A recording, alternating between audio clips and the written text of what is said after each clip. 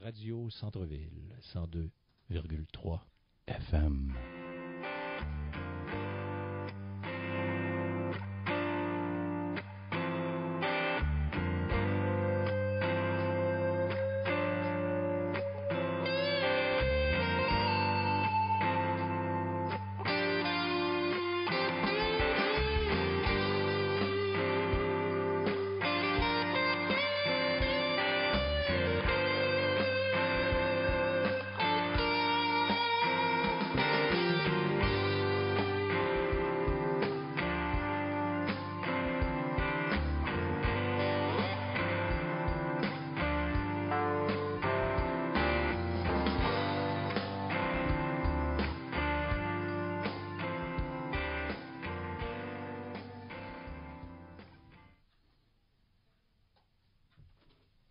Sur Radio Centre-Ville, Yvon d'Anjou. Trop de béton dans vos ampoules électriques. Trop de néons dans vos cités cadavériques. Trop de ciment sur vos trottoirs faméliques. Vos perrons craqués de Woodstock leftover de génération hippie, pea soup, pepsodent, psychédélique. Trop de sel dans vos patates frites, sodiumisées de sulfure friture compost. Trop de coquerelles dans vos délicatessen. Trop d'agents de conservation dans vos pentries salaisons frozen section. Trop de sambon dans vos voitures asphyxiantes. Trop d'oxydants injectés dans vos agrumes, vos comptoirs de viande boursouflés et votre poisson. Notre santé, le dernier de vos sushis. Trop de botox dans vos OGM légumes, trop d'asphalte dans vos capitales dorées, trop de marchands dans vos allées, trop de produits extrêmement sucrés, glucides regorgeant de statistiques au flanc, surcharge pondérale de statiques trans, dans la mollesse des tailleurs ventripotents de côté. Trop de chariots, de broches carrosses dans vos marchés.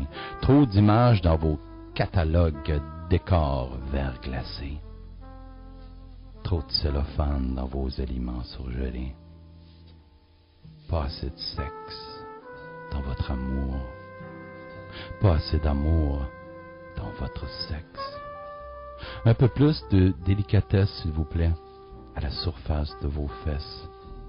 Un peu plus de tendresse dans vos jeux adultes porno fortune cookie des soft porn shops de la Sainte-Catherine Street. Un peu plus aussi de ce tantrisme chakra sur les neurones de vos soucis pour chasser le chagrin et les traces de tracas aussi.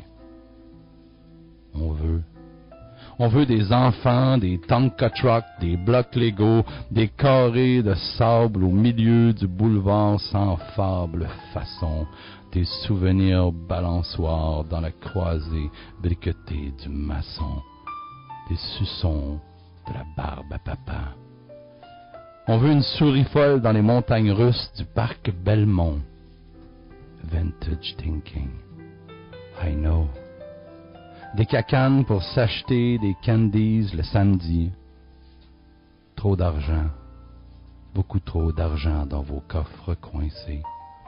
Pas assez de cerfs-volants dans votre ciel en Occident. Trop de pare-chocs à pare-chocs dans votre océan castré d'accidents. Trop de fientes, de merde, de mouettes, de chiures, coulisses dans vos pare-brises. De moins en moins de navires porteurs de messages et de paix dans votre chenal.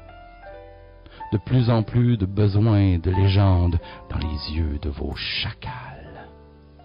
De sang versé dans l'instinct furieux de votre cheval.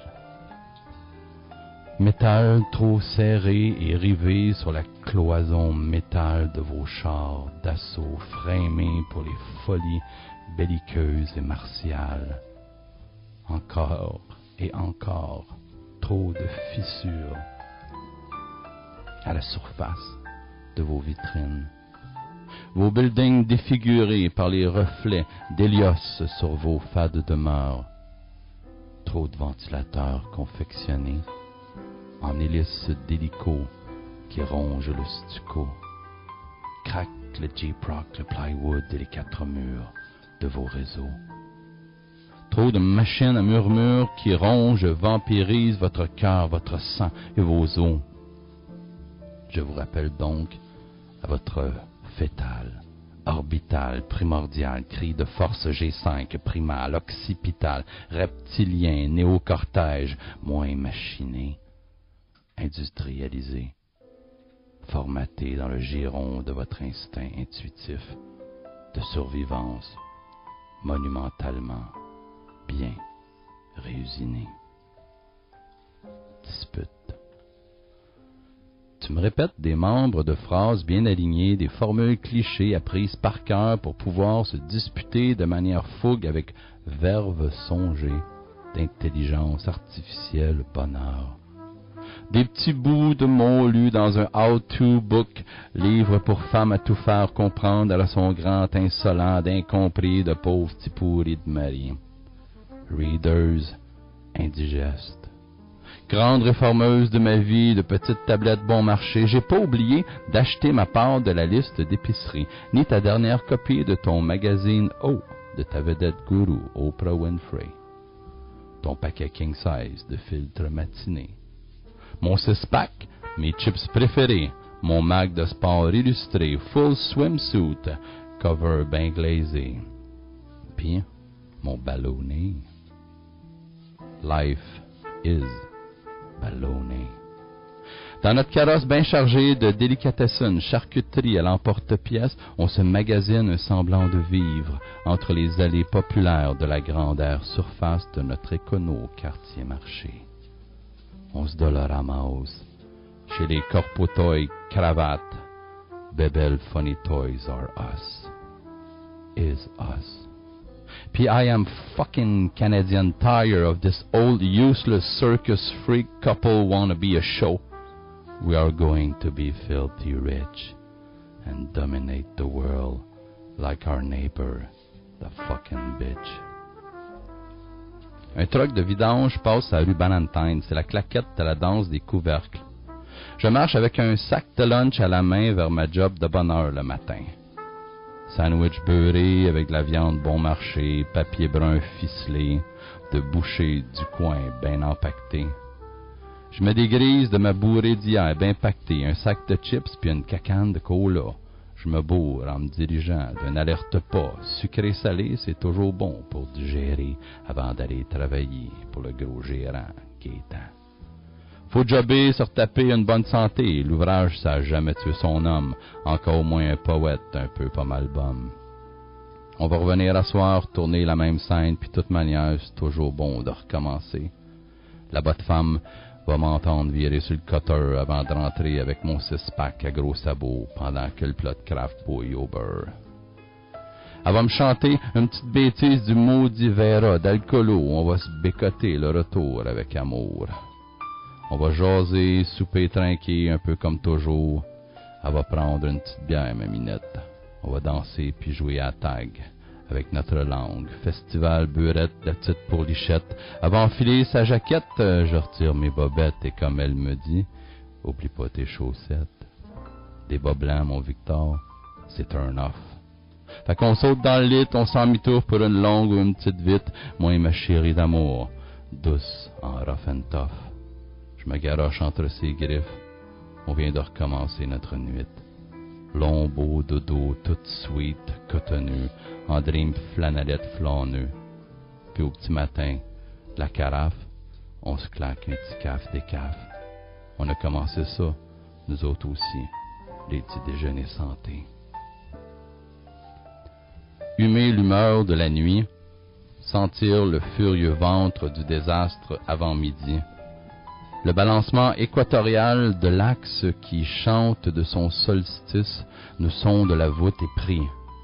Équinoxe de cristal aux accents de précipice et de douce sorcellerie. Forger la cendre de la vie dans la braise fangeuse de la chaude marmite de l'esprit. Danser sur le dos de minuit, amant suricate de la poésie qui se darde de l'appétit de soubresauts rongeurs et d'alchimie. Les scorpions du désert sont un délice de saveurs que je déguste, la gueule ouverte comme un indomptable lynx dans le geyser avec ferveur. Je suis une poésie de viande crue, accrochée dans un jardin de chacals, vorace bête aux instincts belliqueux. Éjaculateur d'encre de hyène, transmutateur de la plaie mythologique qui gît au fond de son ventre creux, trempé dans la térébenthine.